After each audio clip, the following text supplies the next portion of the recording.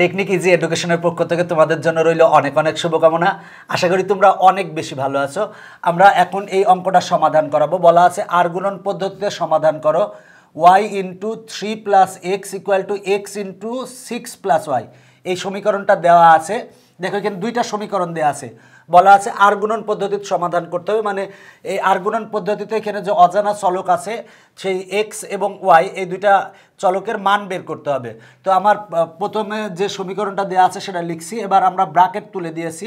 3 আর Y গুণ করলে হয় 3y, ওয়াই আর এক্স গুণ করলে হয় xy, এক্স আর 6 গুণ করলে হয় 6x, এক্স আর ওয়াই গুণ করলে হয় xy।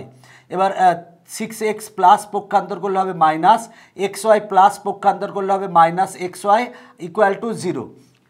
এখন দেখো এই xy হচ্ছে প্লাস আর এই xy হচ্ছে মাইনাস, তার মানে প্লাসটা আর মাইনাসটা কাটা যায়।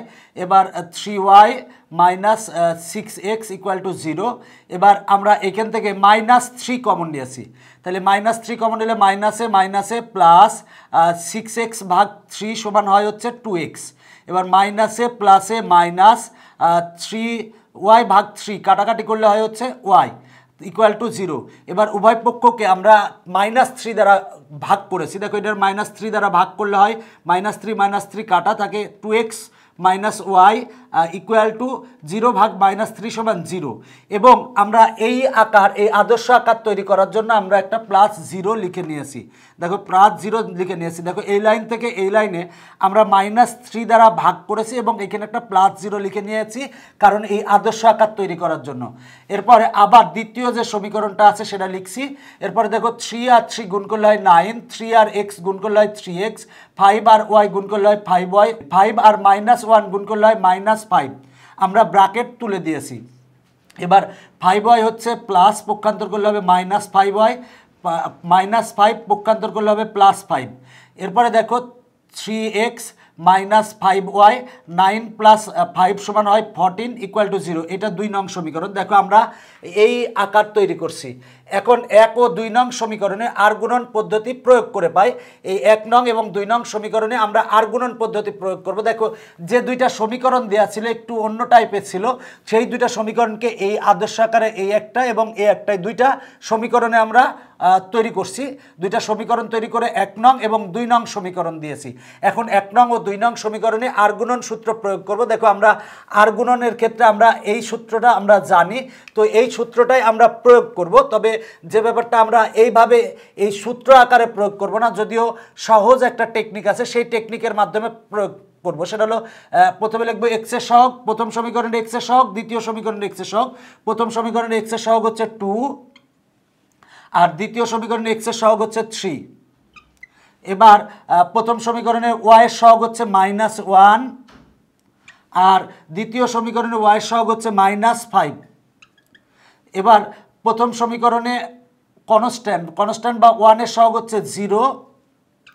দেখো 0 এর সাথে আমরা 1 লিখতে পারি, তার মানে 1 এর সাথে গুণ হচ্ছে 0।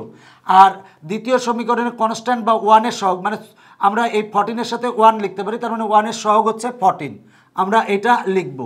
এরপরে দেখো যে ব্যাপারটা আমরা প্রথমটা আরেকবার লিখবো, মানে এক্স এর সহগ হচ্ছে দুইটা সমীকরণ এক্স এর সহগ, প্রথম সমীকরণে 2, দ্বিতীয় সমীকরণের হল 3, আবার লিখলাম। এবার ওয়াই এর সহগ, প্রথমের সমীকরণে ওয়াই এর সহগ -1, দ্বিতীয় সমীকরণে ওয়াই এর সহগ -5। দেখো আমরা যে ব্যাপারটা এটা লিখছি, প্রথমে লিখছি হচ্ছে প্রথম সমীকরণে এক্স এর সহগ, তারপরে দ্বিতীয় সমীকরণে এক্স এর সহগ। এরপরে এখানে লিখছি প্রথম সমীকরণের ওয়াই এর সহগ, দ্বিতীয় সমীকরণের ওয়াই এর সহগ। এরপরে কনস্ট্যান্ট দ্বয় লিখছি, প্রথম সমীকরণের কনস্ট্যান্ট, দ্বিতীয় সমীকরণের কনস্ট্যান্ট। এরপরে আবার এক্স এর সহগ এবং ওয়াই এর সহগ দ্বয় লিখছি। এরপরে দেখো যে ব্যাপারটা আমরা যদি এক্স বাই লিখি, এক্স ভাগ, দেখো এক্স বাই যদি লিখি তাহলে যখন আমরা এক্স লিখবো তখন আমার এই এক্স বাদ দিতে হয়, তার মানে এইটা বাদ, প্রথমটা বাদ দিয়ে দিবা। এখানে এক্স, এখানে ওয়াই আর এখানে হচ্ছে 1। যখনই আমরা এক্স নেব তখন যে ব্যাপারটা এইটার সাথে এইটা গুণ, বিয়োগ এইটার সাথে এইটা গুণ, তার মানে -1 এর সাথে 14 গুণ, -1 এর সাথে গুণ হচ্ছে 14। এবার সূত্রের মাইনাস, এবার -5 এর সাথে 0 গুণ, তার মানে -5 গুণ 0। দেখো যখন এক্স নিয়েছি তখন এইটা গুণ এইটা বিয়োগ এইটা গুণ এইটা। এবার যখন আমরা ওয়াই নেব তাহলে ওয়াই ভাগ যখন আমরা ওয়াই নেব তখন এই 0-র সাথে 3 গুণ বিয়োগ 14-এর সাথে 2 গুণ, 0 গুণ 3 সূত্রের -14 গুণ 2, 14 গুণ 2 ইকুয়াল টু যখন আমরা 1 নেব তখন 2 এর সাথে -5 গুণ এবং 3-র সাথে -1 গুণ, তার মানে 2 × -5 2 × -5 এবার সূত্রের মাইনাস, এবার -3-র সাথে -1 গুণ, তার মানে 3-র সাথে -1 গুণ। দেখো খুব সহজেই কিন্তু আমার এই আর গুণন পদ্ধতি আমার প্রয়োগ করা শেষ। আমরা এই সূত্র অনুসারে যদি আমরা প্রয়োগ করি সেক্ষেত্রে এরকমই আসবে, তবে সহজ পদ্ধতি হচ্ছে এই পদ্ধতি যদি তুমি মনে রাখতে পারো তাহলে এটা সহজেই তুমি পারবে। তো এখন আমরা আসো ক্যালকুলেশন করব। এটা যদি ক্যালকুলেশন করি তাহলে কি পাই দেখো, বা এক্স ভাগ -1 আর 14 গুণ করলে হয় -14 আর -5 গুণ 0 তাহলে হয় 0, -0 লিখলে হয়, না লিখলেও সমস্যা নাই। ওয়াই ভাগ 0 গুণ 3 সমান হয় 0, 0 লিখলে হয়, না লিখলে হয়। 14 গুণ 2 সমান 28, তার আগে একটা মাইনাস আছে তাহলে -28 ইকুয়াল টু 1 ভাগ 2 × -5 সমান হয় -10 আর মাইনাসে মাইনাসে প্লাস 3 আর 1 গুণ করলে হয় 3। এখন আমরা লিখতে পারি বা এক্স ভাগ -14 ইকুয়াল টু ওয়াই ভাগ -28 ইকুয়াল টু 1 ভাগ -7। আমরা এখন সবগুলাকে যদি এইটা মানে যে ব্যাপারটা 3টা পক্ষ আছে 3টা পক্ষকেই যদি আমরা -7 দ্বারা গুণ করি তাহলে দেখো এটারে যদি আমরা -7 দ্বারা গুণ করি তাহলে কি পাই, বা -7 দ্বারা গুণ করলে হয় x/2 ইকুয়াল টু, এখানে -7 দ্বারা যদি গুণ করি মাইনাস মাইনাস কাটাকাটি করলে আসে ওয়াই ভাগ -7 দ্বারা গুণ করছি তাহলে মাইনাস মাইনাস কাটা আর 7 দিয়ে কাটাকাটি করলে আসে 4 7 28 মানে হয় 4 ইকুয়াল টু -7 দ্বারা গুণ করলে -7 আর -7 কাটা থাকে 1 ভাগ 1। দেখো এইটা তিনটাতেই -7 দ্বারা আমরা গুণ করেছি। এখন আমরা লিখতে পারি এইটা ইকুয়াল টু এইটা, আবার এইটা ইকুয়াল টু এইটা, তাহলে লিখবো বা x/2 ইকুয়াল টু 1/1। এবার আর গুণন যদি করি অতএব x ইকুয়াল টু আসে 2, আবার y ভাগ 4 ইকুয়াল টু লিখতে পারি 1/1।